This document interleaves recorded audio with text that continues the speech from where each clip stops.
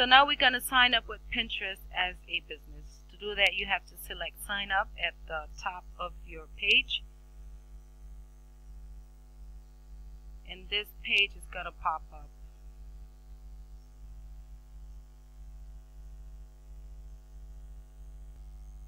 Now I've added my email address and my password, so I am going to add my business name. Now we already selected what we're going to put in as a business, or how the business name that we're going to use for our Pinterest account. Now it's Shoes for Girls. We're going to type in Shoes for Girls. Select.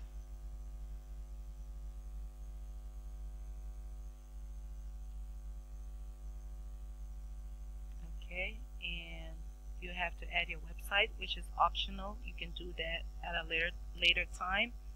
It doesn't matter. And then you click on create your account.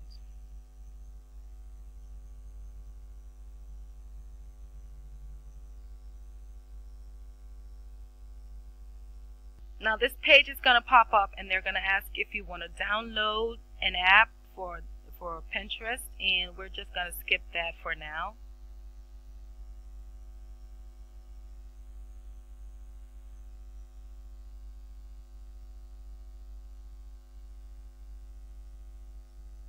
And on here, they're going to request that you select at least 5 topics that you're interested in.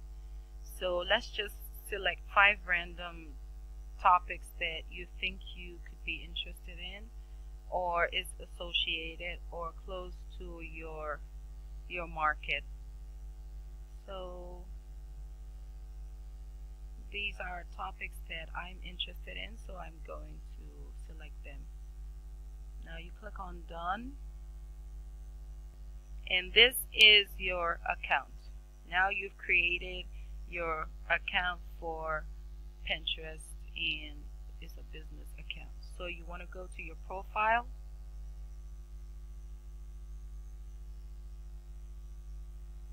and you want to upload a profile for your business, profile picture for your business. Now we're going to go into settings to set up some additional information that you want to add about your business.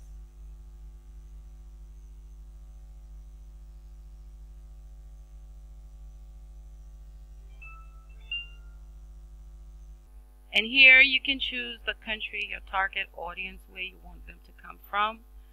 And I am going to choose the United States, because on Amazon you have most of the products are not shipped to so many countries, and it's just better to stick with United States or United Kingdom. And next you want to go down to your profile, the name that is going to show on your profile, and you want to fix this up so that it for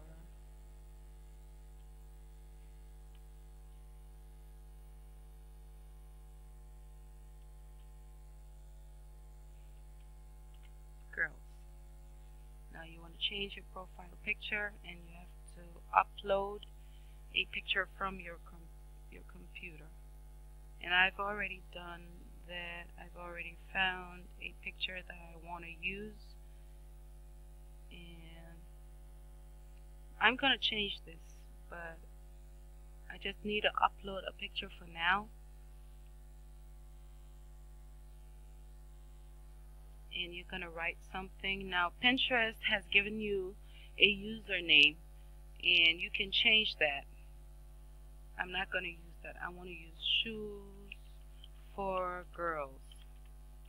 I want to be as specific as I can. Hello.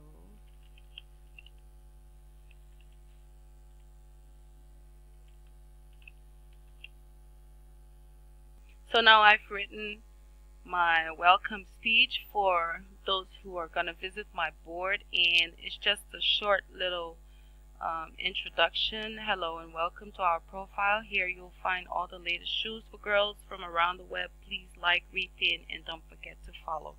Here you're going to add your location, and I'm going to add United States.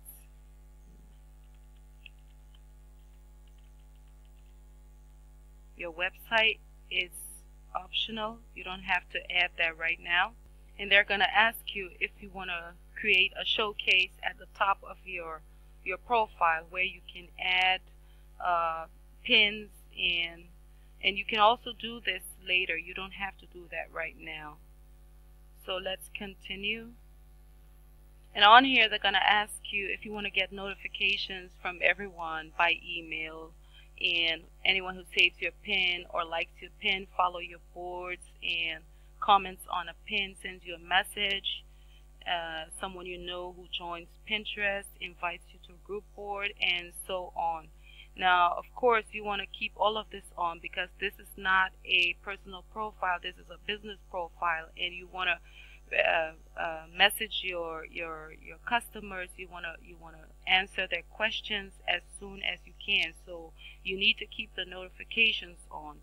If you want a push notification for your phone, you can add your phone number, and I don't do this because you're going to start getting a lot of messages on your phone. But even if you don't, once you have an app on your phone for Pinterest, Pinterest is going to send you notifications on your phone. Now, even on your desktop, they're going to send you notifications as well. So here you can add all your social networks if you want to connect to Facebook, or you connect to Twitter and Google Plus and Gmail, Yahoo, and so on. Now this part is where you can set up apps that you want to use on your website. This is especially for those who have connected their websites to Pinterest to get traffic. Now in this section is where if you have connected any app to your Pinterest account, if you've added your Pinterest account to any app like Tailwind or apps that help you get followers on Pinterest, is going to show up here, and they're going to tell you that this particular app has connected to your Pinterest account. They're all going to show up here. For now, this is a new account and you don't have any apps connected to your account. Here they tell you that for security purposes, if you want to revoke any app or account that you do not recognize that is connected to your Pinterest account, you can remove them from this section.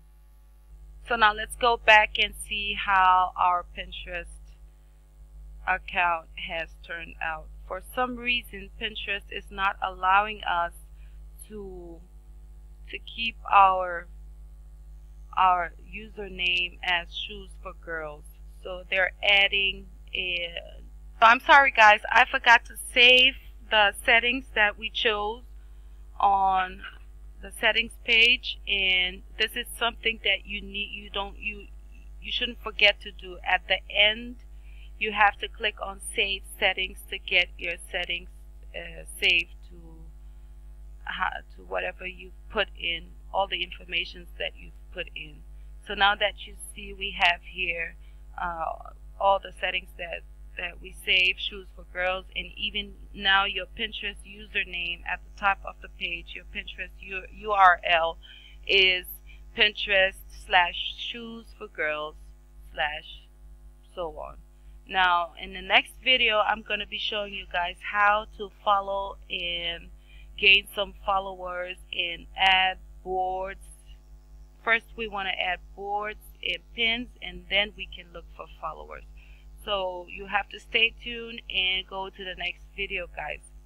And I'm just a quick really sorry for my language. English is not my main language, so sometimes I forget the words, so you guys have to bear with me. And thanks for watching. Don't forget to subscribe to the video and continue the tutorial.